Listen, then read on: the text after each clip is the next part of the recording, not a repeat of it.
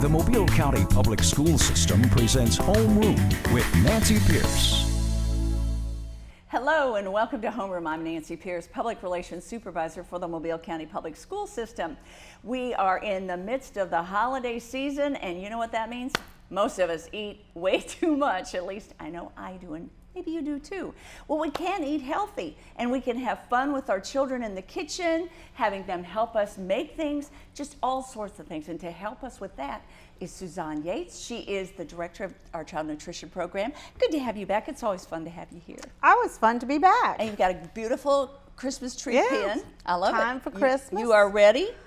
I think I am. Are you? Got to get that food going now. Get the food going. And it is a hard time because it's so much fun to have all the cakes and the cookies and the fudge and the and you know what, with that comes a bunch of weight too. Yeah. You can gain, the average person might gain around 5 to 7 pounds during the holidays. That doesn't seem like a lot, but if you do that every year and you don't take it off, in 5 years you got 25 to 30 something extra pounds on you. Sure. So well, I know I that's gained easy to 3 do. over Thanksgiving, so.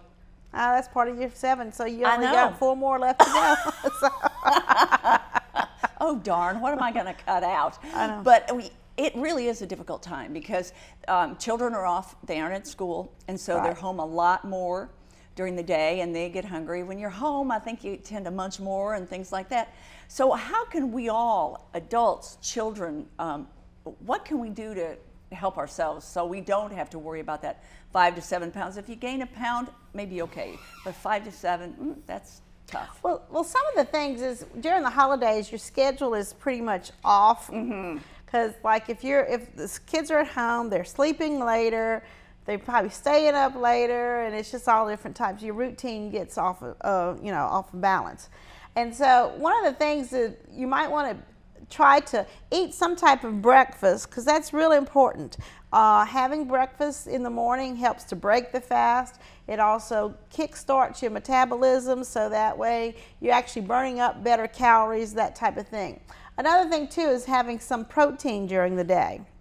And with your breakfast, should you with have your it with your breakfast? breakfast? Yeah. Is that good? And it just helps to keep you satisfied a little bit longer, and it takes you a little bit harder to actually break down the protein. And so your metabolism is working better. Right, you're burning more calories. Also, if you can exercise some, whether it's just to take a short walk somewheres or just something different, that would be, any type of exercise is good, just moving. And then also to increase your fiber, to have more whole grains and things like that in your diet. That's real helpful. Those are like 4 good tips that, just looking through, there's a whole wealth of information out there, like on the internet and stuff, but just looking at some of the articles and things like that, those types of things are just really important to try to do. Also, having plenty of fluids, but I would suggest more water and those types of things. Not a lot of juice, not a lot of alcoholic beverages if you're an adult or that type of thing, not a lot of sodas and things like that. And whenever you think of the holidays, you have a lot of punches and things like that you might have hot apple cider, which is all fruit-based juices. You might have different types of punches, that kind of stuff that you'll make for parties. Right. Also, you'll tend to have, a lot of people will just get sodas because that's easy to do, and you'll have a lot of regular soda and that type of stuff, like whether it's like 7-Up or Sprite or something like that, or even just Coke. You tend to drink a little bit more of that during the holidays.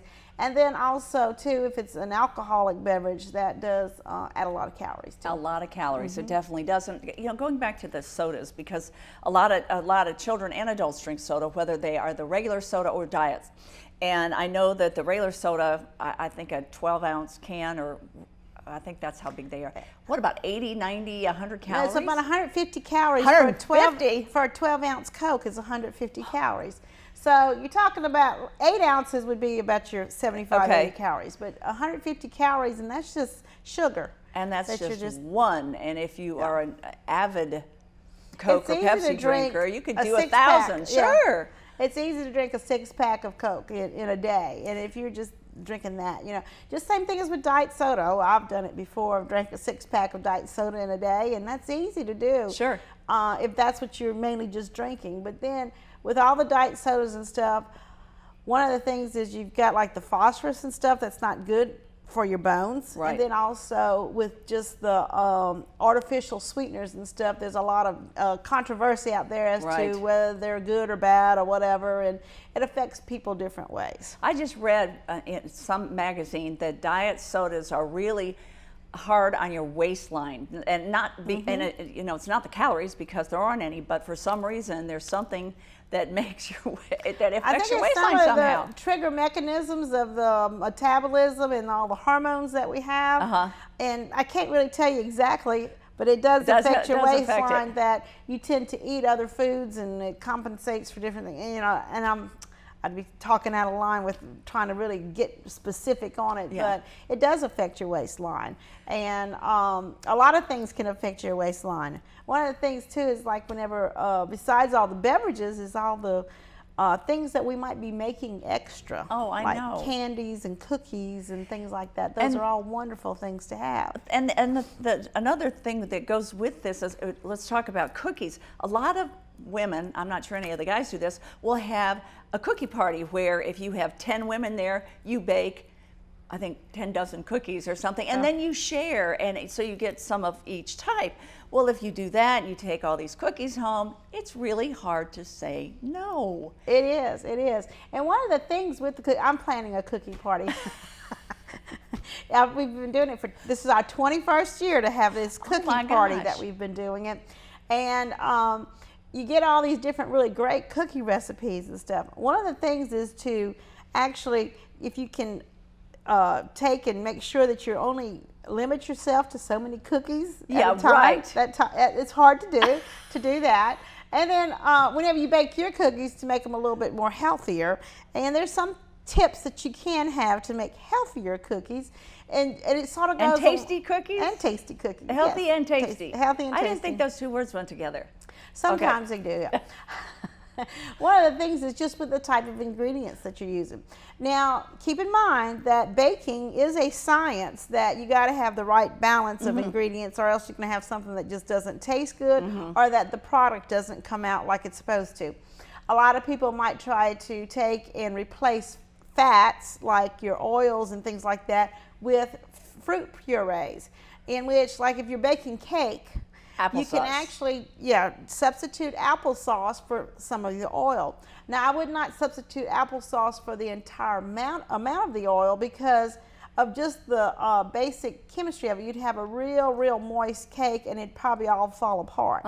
There's something with the fat and the oils that helps sort of keep it together, gives it a different texture. But you could combine the two. Use some of the oil, some of the applesauce. And you can get a happy medium with it. Right. Just like with some cookies and things like, or just cakes too, with the flour that you use. If you're not using a cake mix, but you're actually making it from scratch, instead of having the white flour, actually add whole wheat flour. But you can't add the whole amount of whole wheat flour, but you can add maybe like a fourth of it whole wheat, or half of it. Okay. Another thing too is like to take rolled oats and actually pass them through the food processor to where it's nearly like a flour. Right. And you could substitute some of that flour for with the whole oats or whatever. Have you ever done that? Because I have tried a little bit. Yeah.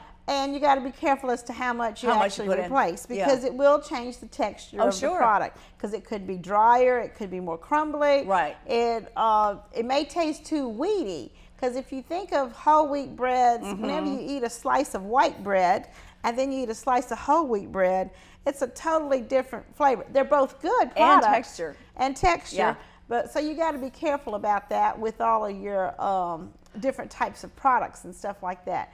I remember in college a few years back, we did the food experiment class, and I tried to use honey rather than sugar in a product. And one of the things that's with that honey is a liquid, and so it was the proportion that you had to get it just right, or else your product would fail. Oh, sure. I think that would be a hard part. We have to take a break right now, but stay with us, and you stay with us, and we'll be right back with more Cooking in the Kitchen. Nationwide, an average of 24 children die each year. And another 17,000 are injured in bus-related accidents. Many of these can be prevented. The safety of our children comes first. For the safety of our future, obey all traffic laws related to school bus safety. Hi, I'm Pat Mitchell, Director of Transportation for the Mobile County Public School System. We're asking you to obey all bus safety laws. It could save a life. Remember, stop ahead when you see red. Our future depends on it. For me, it started back in 1942 when my family moved to Mobile, and I began my high school career at Murphy High School. Today, it's so important to be able to ingrain in yourself what are you going to do in future life, and you need to be prepared. And so subsequently, everything at Murphy was very important in my life, and so it was instrumental in preparing me for future life and future profession that I wanted to be in. So I've come up with a family emergency plan. Great. What is it? It's difficult to talk about, so I'm not telling you. How will we know what to do? You won't. I'm so glad I won't have to remember anything. And me too. Thanks for this, sweetie. Talk to your kids about who to call, where to meet, what to pack. Visit ready.gov/kids for tips and information. And welcome back to Homeroom. I'm Nancy Pierce, and joining me is Suzanne Yates. She is over our child nutrition program at the Mobile County Public School System. We're talking food. Who doesn't like to talk food? I know. It's always interesting to talk about food. You know, sometimes I think when I just talk about food, or maybe I look at a carrot cake or I look at something, that it puts 5 pounds on my hips. Now, I know it doesn't, but unless I eat it. It could, yeah. and we had talked before about how, you know, eat in moderation. Don't eat 10 cookies, eat 1 cookie. And unless I have 1 cookie, that's the only way I can do that. It's hard not to eat the whole bunch that's just there. I just know. Picking on them, break a little piece, that type of thing. One of the things, like if you are going to a party or something like that, such as like the cookie exchange that we talked about earlier, is to try to drink some water or something before you go, have a little snack maybe with some protein or something, so you're not starving going to the party. And just any party you're going to. Right. And just sort of watch the types of beverages that you have, if they have, and it's just to make that, you know, choice of how much you want to have. If there's always the choice of water, it's good to at least have 1 glass of water and then have your other beverage after that. So that way you sort of stretching it out some. Well, I think I've always heard that before any meal, especially dinner, go ahead and drink maybe a glass of water first, or, you know, just to kind of make yourself feel a little full. A little bit fuller. Yeah. And then also it takes you about 20 minutes for your brain to register that you are full. And that's where the problem is. If you're a quick eater, or if you can consume a lot of stuff in 20 minutes. You sure can. And so that's one of the things, is have some type of snack to where you're not starving whenever you get to the party. But then also if you can moderate yourself to where you just sort of taking a little bit and then come back a little bit later to where you're not hanging out right at the food table. Don't graze. Don't be a grazer. That's it. You could graze a whole bunch. And a whole lot of calories. And some of the things that we do prepare during, you know, Christmas time or whatever, the holidays, anytime, you tend to use more of the regular, like cream cheese, rather than the reduced fat cream cheese. We'll use more butter rather than margarines. You'll use more sugar rather than maybe cutting back on some of the sugar. Some of the items that we have, we tend to just go full-fledged with them because it's the holidays. Sure. And so you want to do that. And you want to make sure it tastes really good. But there are just ways that you can cut back a little bit. And we mentioned about like using fruit purees with in replacement of fat and that type of stuff.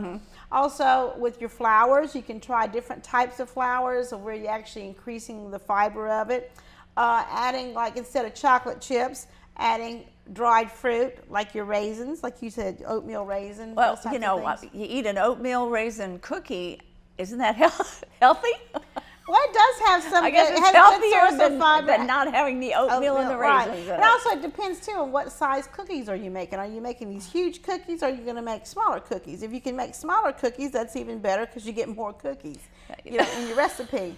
And then you eat more. Spread the wealth with that. Well, what about with kids? Because we really, you know, it's a time when you think they might be outside more, but depending on the weather, if it's cold, if it's rainy, they're going to be inside. They're going to be in front of their computer. They're going to be playing games. And all of a sudden, they're eating all of this too. Yeah. Well, one of the things too is that's a good time to actually get them to participate in preparing the food. And in the preparation of the food, you can also try different types of things, like having more fruits and things like that on hand. Like now you can even buy those little kits, like your edible fruit arrangements. Right. You can buy those little kits and maybe cut fruit in different shapes and actually do like arrangements with fruit and have a fruit tray or that type of thing. I saw that. That's There's neat. ways that you can, you know, have other, or do things with vegetables and that type of stuff. Just watch out for the dressings, like have, you know, your ranch dressing is very popular, that type of thing, but go with the lower fat ranch dressing, those types of things. And there's all kinds of ways, but I think if you can, as a family, sit together and or work together in the kitchen of preparing things, it makes it more fun as to trying new things, like picking out a certain kind of fruit, or maybe even looking at the flours and stuff that you have, of what type of, you want whole wheat flour, white flour, you know, there's potato flour, rice flour, there's all different kinds of things, and trying different types of things to make recipes and stuff. And also just eating together. You know, facts have proven that family that eats together, you know, does much better together just as a whole, with learning about what's going on and talking about exercise, and maybe actually doing exercise as a family, of going out for a walk or something like that. Those are all wonderful ideas. And I know, when I think about children eating together, well, families eating together, I don't think it happens much anymore. And I know when I grew up, and when you grew up probably, you eat as a family. We always ate dinner together. Always. And of course now with kids are so busy that they just don't seem to eat together as a family, and a lot of it is fast food. Maybe a lot of, during the holidays, you won't eat as much fast food because you do have more time, maybe. Right, right. And hopefully during the holidays we do cut out some of the fast foods, because those really do have a lot of calories whenever they're frying things. It's just all those extra calories that you have there. And you can eat, you know, the calories just really add up. And the good thing about a lot of the fast food restaurants now is they are offering salads, and they're offering, you know, apple slices and things like that. Right. If your child will choose that instead of. Well, one of the interesting things is a lot of your fast food restaurants do have the calories listed on the menu boards, and that, I've taken note of that, and I'm looked at, okay, well, I can get 200 less calories by just selecting this other option without getting all the extra stuff on it, and that makes a big difference. Just cutting out even a few calories can make a difference over the long run. Oh, sure. It takes 3,500 calories to make a pound. So anytime. It sounds like a lot. It sounds like a lot. But it doesn't. But it doesn't take much to add up 3,500 calories. Whenever you think of some sandwiches are 600 and 700 calories. Right. And so 3,500 extra calories makes a pound, and it doesn't take very much. Because whenever you think about little pieces of, say, fudge, those types of things, that's made with butter and sugar and all that kind of stuff, and sweetened condensed milk and that whole milk and that kind of thing, because it's got a lot of fat in there. So a little old piece of fudge has a ton of calories. I'm sure it must be over 100-something calories for a little piece. And it's very difficult to eat just one. Right. But you don't want to you don't want to deprive yourself during the whole time. No. You know, otherwise if you decide you are going to treat yourself, you might really overdo. I think that can happen. You know, if you say no, I'm going to be good the whole week, and then all of a sudden Saturday comes and you kind of fall off the wagon basically, and instead of having one piece of fudge, you eat half a pan. Right. But then if you do eat the half pound of fudge, don't beat yourself up for it. You want to get back on your routine and stuff. And that's why we have, thank God, we're just off for a couple of weeks, and then we get back to our routine again. And so that's where we make New Year's resolutions and stuff. Hopefully we can keep them.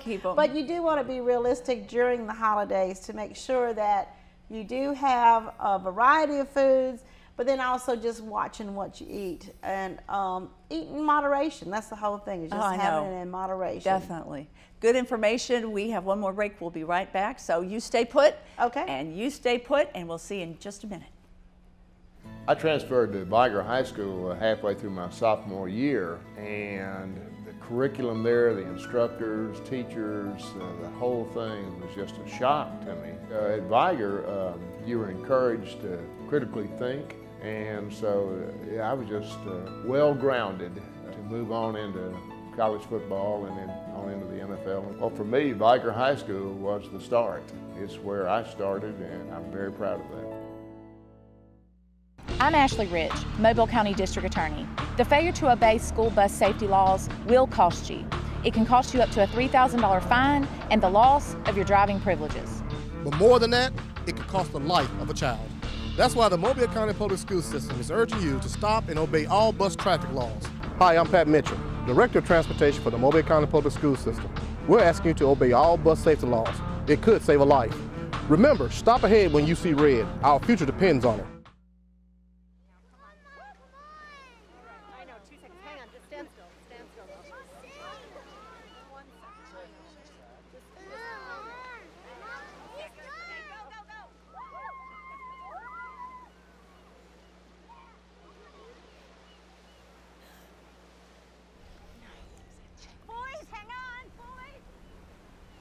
You don't have to be perfect to be a perfect parent. There are thousands of children in foster care who will take you just as you are.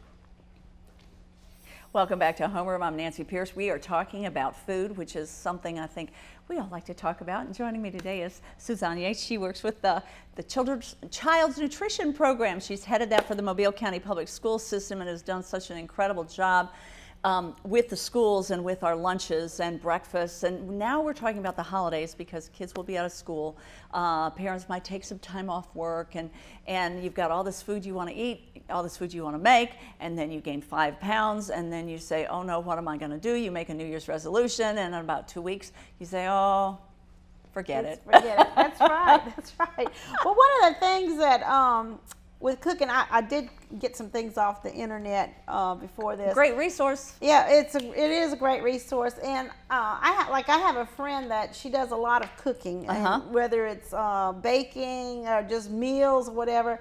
And she never has all the ingredients or in the recipe, so she's always doing substitutions. And you can do substitutions. Okay. Whether it's say like if you are out of buttermilk, right? How do you get something that's buttermilk? And you can use like milk and lemon juice and or vinegar. Yes. It's just the acid, and then you have the milk just to make it like sour.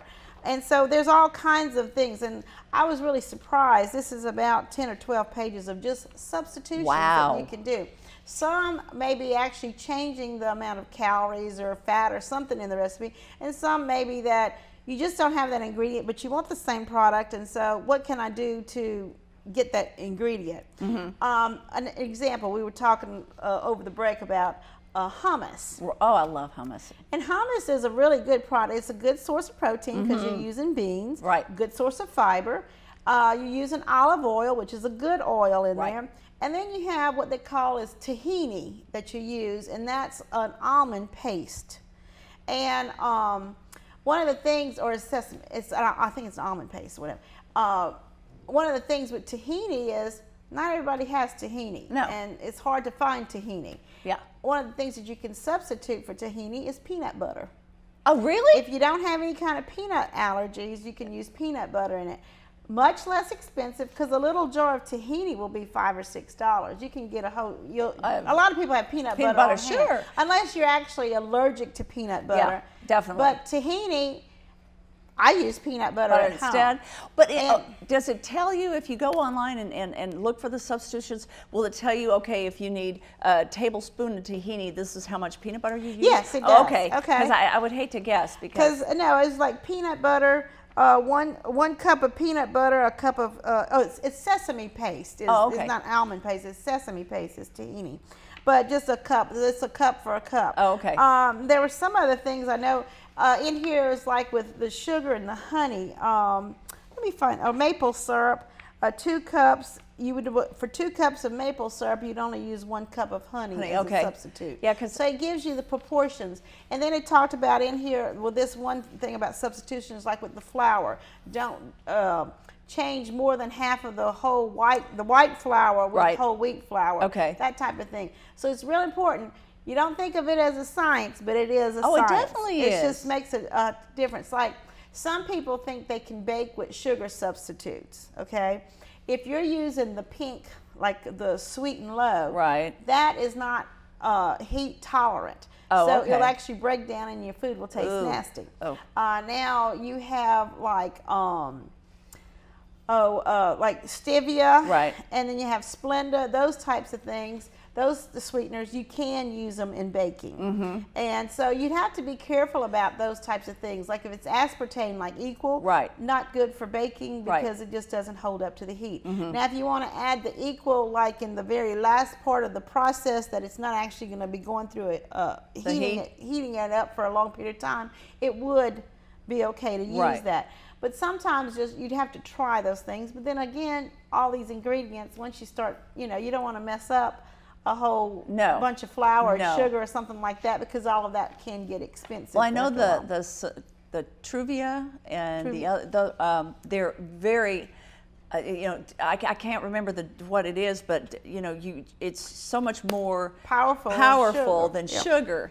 And so you, if you needed a tablespoon of sugar and you use tablespoon of one of the others, stevia or whatever, you would have way too much. It'd be really too sweet. Right. And then also is the stevia liquid, is the sugar, whatever. Just like if somebody uses brown sugar and white sugar or raw sugar, there's all different types of combinations. So you need to be careful about what are you actually substituting it for. So don't guess. Don't guess. You can find something on the internet that will say substitutions, that will give you what the correct amount and what will work and what won't work. And you know, thinking of that whole aspect, all of a sudden you can bring in a great math lesson with your children. Yes, and you maybe sure can. you could kind of couch it so they won't even think that they're learning math, but they are. Yes, and it's just like if you're doubling a recipe or tripling a recipe. Some things can be doubled or tripled, other recipes cannot, because of just the way that the product comes out.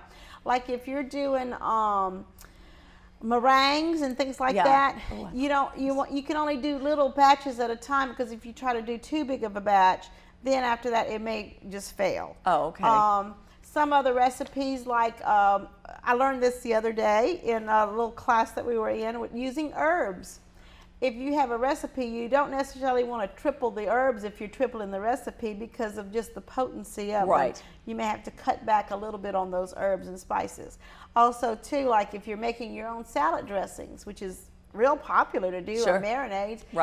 If you're using like a vinegar, usually it's like a third amount of vinegar to have 2 more times the oil, that type of stuff. There's certain proportions that you want to use whenever you're actually making these salad dressings, to where the vinegar and oil will be in the correct proportion. The correct proportion. So there's a lot of things that you can do, like with some of the salad dressings. I find if you add like mustard to some of them, it actually helps to keep the emulsion you know, to where it's not separating as bad and stuff like that. So there's all kinds of things that you can do. That is food. too cool. It's literally, it's an experiment. It is. It's an experiment, and I love to bring the children into it, because then they can be involved in the whole thing and understand that, you know, you really do have to be careful. You have to figure it out ahead of time. I know sometimes I've doubled a recipe and I'll think, did I double that? Did I double everything? Or did I not double everything? Right. And so, you know, if you're baking with one of your kids, they can keep track. Write it down. Okay, Mom, you used 2. You doubled your sugar, you doubled your flour. Wait a minute, I don't think you doubled your baking soda or whatever. Also, another thing is like preheating your oven. If you're going to be baking cookies and stuff, you want your cookie stuff to be going in at 350 degrees or whatever it is. You don't want to just turn the oven on whenever you put the cookies in. So you want to make sure that your temperature is correct. So there's some things, you know, there's just little things you got to think about. It is a science. And we are out of time, and you've made me very hungry anyway. So thank you so much for this. Thank you. I think this will be great for the kids and for parents. So thank you, and come back. I sure will. All right. And thank you for watching and for listening.